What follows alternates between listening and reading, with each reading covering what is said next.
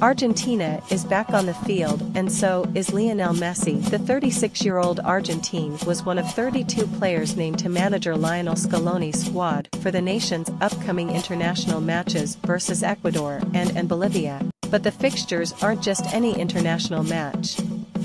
They will officially kickstart the journey to the 2026 FIFA World Cup as qualifying games get underway. Messi, obviously, was not going to be dropped from the squad with the tremendous form he's been in with Inter Miami and MLS, but while the soccer world waits to see if the icon will play in the 2024 Copa America, he'll be helping his nation reach the 2026 World Cup as defending champions.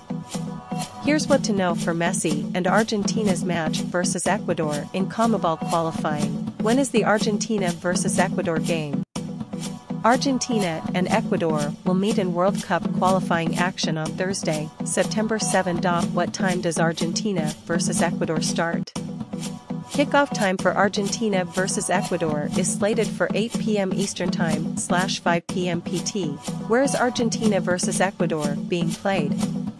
The game will be played at the Estadio Más Monumental in Buenos Aires, Argentina. How to watch Argentina versus Ecuador 2026 World Cup qualifying. The broadcast partner for the Argentina versus Ecuador 2026 World Cup qualifying game is still to be announced.